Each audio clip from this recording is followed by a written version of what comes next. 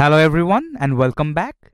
Till the previous session, we have covered the additions of both binary and hexadecimal number systems. In this session, we are going to learn about the subtraction in binary number system. So without any further ado, let's get to learning. Coming to the topics that we are going to cover in this session, at first, we are going to build the foundation of subtraction. Thereafter, we will learn about the subtraction in binary number system. So let's focus on the foundation of subtraction. Now we are going to build the foundation of subtraction using our familiar decimal number system. Let's now perform a basic subtraction in decimal. Say we are going to perform the subtraction 9 minus 5. Now what will be the result? It is going to be 4, isn't it? Let's now learn about the different components of the subtraction. Well, the number from which we are subtracting something, we call that minuend. Coming to the value which is being subtracted from minuend, we call it subtrahend. And the result is known as difference. In other words, the difference between 9 and 5 is 4.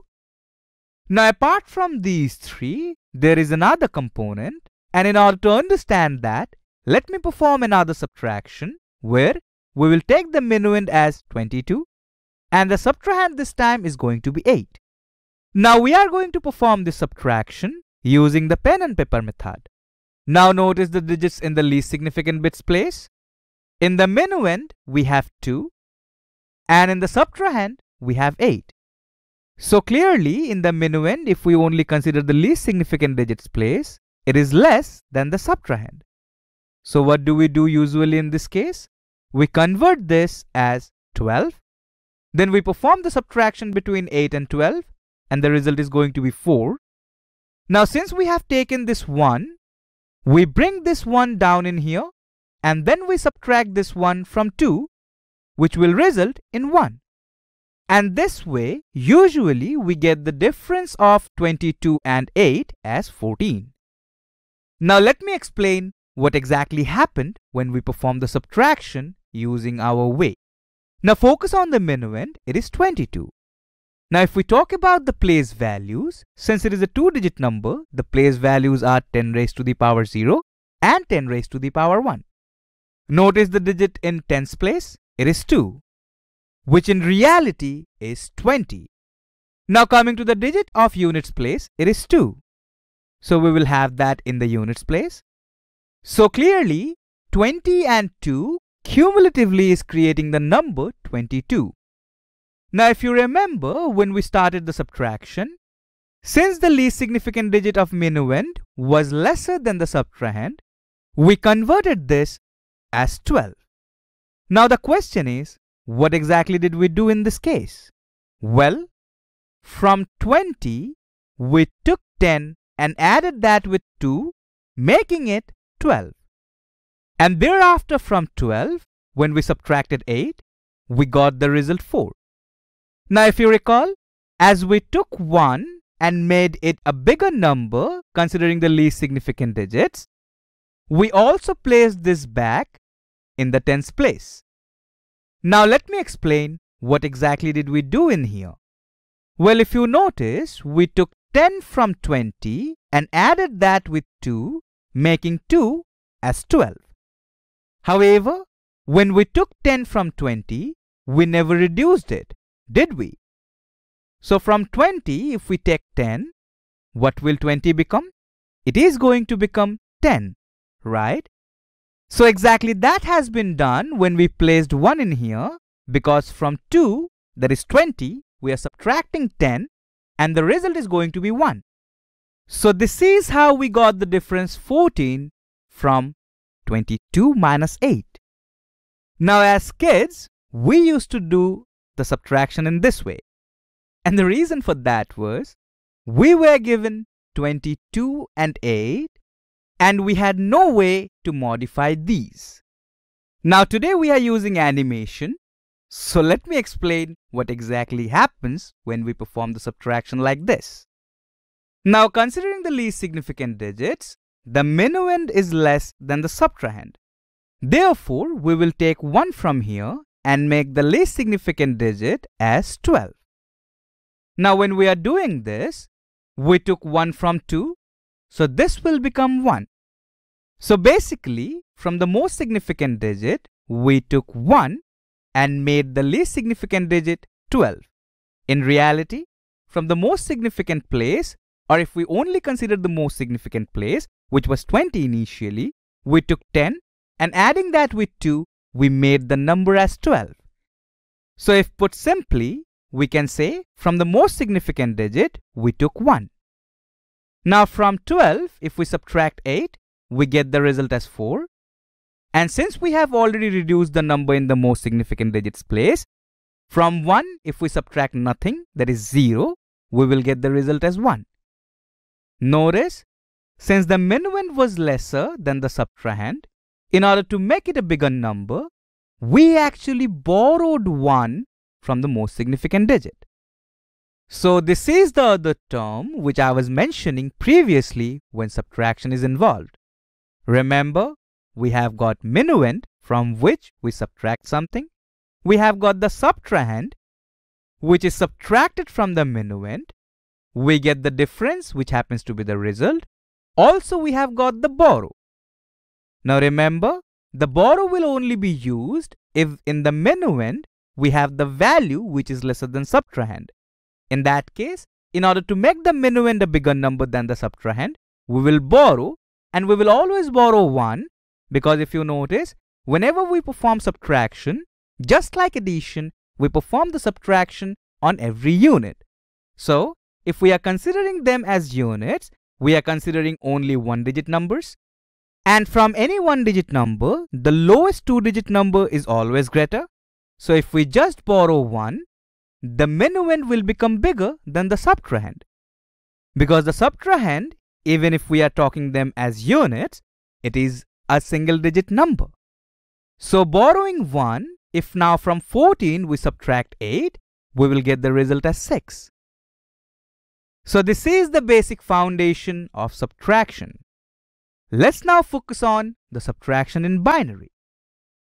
Now as we are talking about binary, we know in binary we have got the symbols 0 and 1. And just like addition, here also we will try to find out the patterns. Therefore, from 0, we will subtract 0 and 1 both the symbols. Also from 1, we will subtract 0 and 1. Let's now perform the subtractions. Now before we proceed further, let's call the minuend A and the subtrahands B. Now from this, I believe you already have got the idea that we are going to create the truth table. And remember, just like the truth table of addition, the truth table of subtraction will also help us perform all the subtraction that can happen in binary number system. Let's now proceed with the subtraction. Notice, minuend is 0 and the subtrahend is 0 as well.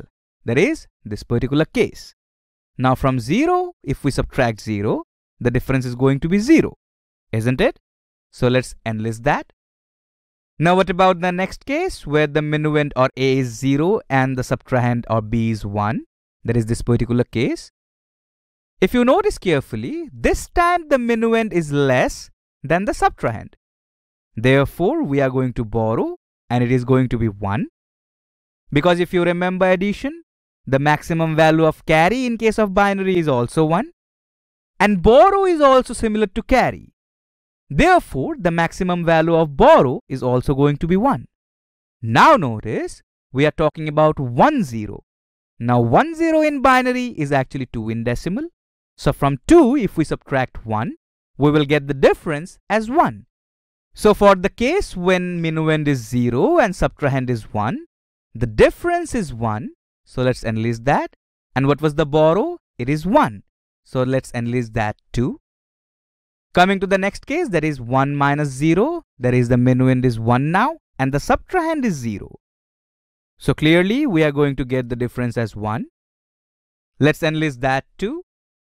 What about the last case? That is A is 1, that is the minuend is 1, and the subtrahend, that is B, is also 1. Clearly 1 minus 1 will give us the difference 0. We are going to enlist that too. So from all these cases, only in the case when A or the minuend was 0 and B or the subtrahend was 1, we got the difference as 1, also the borrow as 1. Now what about the rest of the cases? We didn't really have to borrow anything, so that was empty. And we all know we can specify empty using the symbol 0, can't we? So for all the other cases in the truth table, let's have zeros. Now this is a complete truth table for subtraction in binary.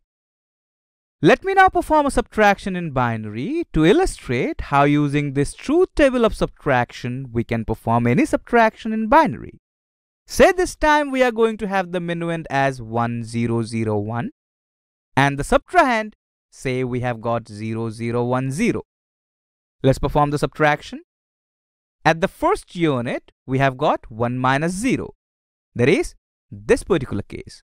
So we will have the difference as 1 and we are borrowing nothing. So the least significant bit of the result is going to be 1. Coming to the next unit, notice 0 minus 1, that is this particular case. Now for this, the difference is going to be 1 and the borrow is going to be 1. Let's now get back to our subtraction. Currently we are dealing with this place, right? Now we could have borrowed 1 from this place, that is the place next to it, if we had 1 in here. But we don't have 1 in this place, right? We have 1 as the most significant bit. So we will start borrowing from here. Now if we borrow 1 from here, this will make the next place as 10. Now we borrowed 1 from this place, that is the most significant place. So this place will now be turned to 0. Now notice, this is now 10, that is 2 in decimal. And we still haven't got to our place. So we have to borrow 1 from here and we will place it in here. Now from 10 or 2, if we borrow 1, it is going to become 1, isn't it? So now we have borrowed 1, that is this one we were talking about. Now from 10, if we subtract 1, we will get the difference as 1, which was enlisted here in the truth table. Let's focus on the next unit, that is this place. 1 minus 0, that is this case once again. So the difference is going to be 1. Let's have that. And we won't need to borrow anything since the minuend is more than the subtrahend. Finally, from 0 we are subtracting 0, that is this particular case. So the difference is going to be 0 and we need not borrow anything. So let's have the difference as well. Therefore, the subtraction of 1001 and 0010 is 0111. Let's now check whether our subtraction was correct or not. And for that, we will need the place values. Now, since all of these are 4-bit numbers, the place value of the least significant bit is going to be 2 raised to the power 0 or 1. For the next place, the place value is going to be 2 raised to the power 1 or 2. For the next place, it is going to be 2 squared or 4. And finally, for the most significant bits place, it is going to be 2 cubed or 8. Notice, 8 plus 1 will give us 9 in decimal. Now what about the subtrahend? 2. So 2 in decimal. Now from 9, if we subtract 2, we are supposed to get the result as 7. Did we get that? Well, let's check. 4 plus 2, that is 6, plus 1, that is 7. So this is how, using the truth table, we can perform the subtraction. Now I have my personal favorite way. You can also follow that. By the time we have the minuend which is lesser than the subtrahend, start considering all the bits towards the left till we have the bit which is 1. Then consider the same number of bits for both minuend and subtrahend and then perform the subtraction. Notice we have got 100. Now 100 of binary is actually 4 in decimal, and in the subtrahend we have got 001, which is 1 also in case of decimal. So from 4, if we subtract 1, we will get 3. And if we consider only these 3 bits, notice 011. That is 2 plus 1, in other words 3. Right now, don't consider these place values because here we have got the place values for all 4 bits. When I was talking about this particular segment, if you need to verify that, all you have to do is shift all these place values towards the left. That is, this is going to be our least significant bit and this will be our most significant bit. So if we consider this as the least significant bit, the place value of this is going to be 1, isn't it? Considering that if the place value of this is 1, this will be 2 and this will be 4. So 4 and 1. Similarly, its place value is going to be 1 and the place value of this is going to be 2. So 2 plus 1, we will have the result as 3. However, considering the entire thing altogether, we are going to have the value as 7 because in that case, this is the least significant bit, not this one. Anyway, that was all about the subtraction in binary. Now I believe it's a good time to give you some homework problems. Now coming to the first homework problem, as you can notice, in this case, both the minuend and the subtrahend are 4-bit binary numbers. So for this problem, I need you to perform subtraction from 1, 1, 1, 1, the subtrahend 1, 0, 1, 0. Now apart from this, I have got another homework problem for you. Notice, in case of this, the minuend is of 5 bits and this is why we also made the subtrahend a number of 5 bits. Now in case of this problem, I have partially given you the answer. You need to find out the rest of the bits. Feel free to write down your answers in the comment section. So in this session, we covered the topics, foundation of subtraction, which we understood using our very familiar decimal number system. Thereafter, we covered the subtraction in binary. Alright people, that will be all for this session. In the next session, we are going to learn some more about the subtraction in binary. So I hope to see you in the next one. Thank you all for watching.